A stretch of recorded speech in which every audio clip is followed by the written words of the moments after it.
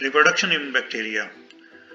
There are two types of reproduction in bacteria. Number one is asexual reproduction and number two is sexual reproduction.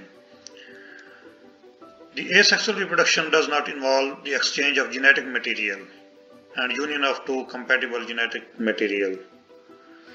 So that is without the exchange of genetic material.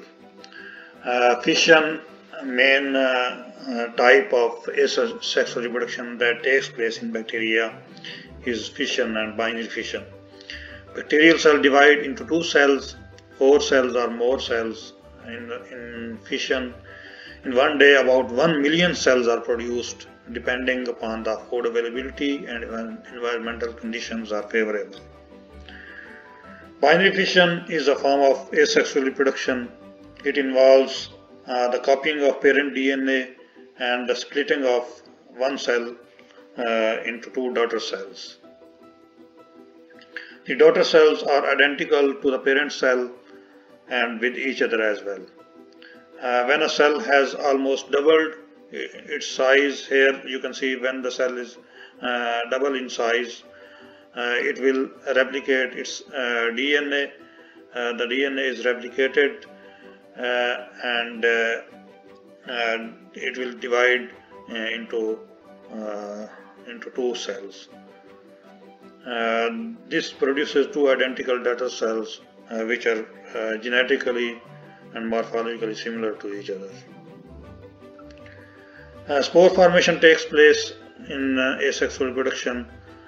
Bacteria form spores during unfavorable conditions. Endospores are the hard structures formed during severe conditions. Cell forms a thick internal wall that encloses its DNA. Spores can remain dormant for months until the favorable conditions come. Fragmentation-like process also takes place in asexual reproduction. For example, a group of bacterium known as actinomycetes are placed in fungi because of their way of reproduction like fungi. Cyst formation also takes place. It is similar to the endospore formation and have lesser resistance than endospore, and even survive during winter and summer seasons. So that is all about the asexual reproduction in bacteria. Next part is sexual reproduction in bacteria. These are actually sex-like processes where the exchange of genetic material takes place. Number one is transformation. In transformation, genetic alteration of bacteria by the introduction of exogenous or extraneous free DNA takes place, especially by means of a plasmid. It consists of 3 steps. Number one, external binding of the DNA fragments into the cell membrane, penetration of the DNA fragments through the cell envelope, and third is the gene expression in the state of independent or integrated into the chromosomes of the other cells. Here you can see the dramatic elaboration of this transformation. The donor DNA fragments bind to proteins on the cell surface, and in second stage, donor DNA fragments is transported into the host cell and becomes single-stranded. Single-stranded donor in third stage, single-stranded donor DNA fragment is incorporated into the host chromosome, and in fourth stage, degradation of the donor DNA fragments takes place. So this is the unsuccessful transformation. This is the successful transformation in the third step, where the donor DNA fragment is incorporated in the host chromosome. While in case of unsuccessful transformation, the donor DNA fragment is degraded by the host enzymes. Next process is transduction. Transduction is also used for sexual reproduction by bacteria. That is actually the transfer of DNA from one bacterium to the other bacterium through a virus called bacteriophage.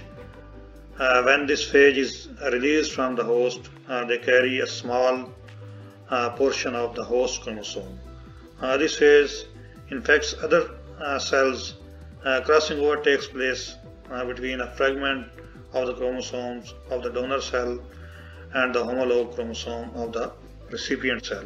Here you can see the diagrammatic elaboration of this transduction. Phage attaches to the bacterial cell and it injects its DNA into the bacterial cell. The DNA of the host cell breaks up and synthesis of phage DNA takes place. New fragments of phage DNA are formed.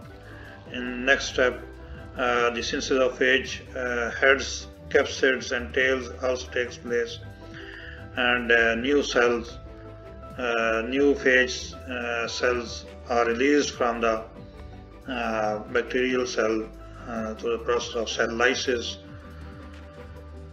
And here the defective phage with host DNA injects its DNA into the bacterial cell, and the here integration or incorporation of the former host DNA into the new host DNA takes place through the phage.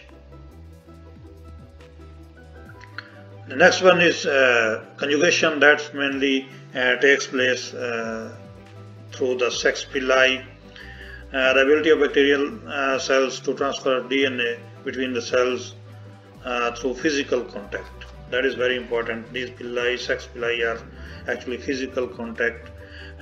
It is the transfer of DNA from one bacterium to another bacterium through physical cellular contact with specific structures called sex pili. The sex plasmid genes are responsible for the synthesis of special pili, which are called sex pili or F pili. Sex pili are thin, long, hollow protein tubes that have sticky receptors on their ends that binds firmly the molecules on the recipient cell walls. This is a diagram which shows this conjugation. This is F factor that has to be transformed into the other cell. The cell containing F factor is F positive cell, and the cell that does not contain this F factor is represented by F minus cell. So here F pilus formation takes place in the next step. Here the F factor is replicated or transferred by this F pilus into the F minus cell, and here the disconnection of this F pilus or F pili takes place after the genetic information is transferred from the F positive to the F negative, and now that is also become F positive. So this is conjugation, where actually the genetic information or genetic material is transferred through F pili.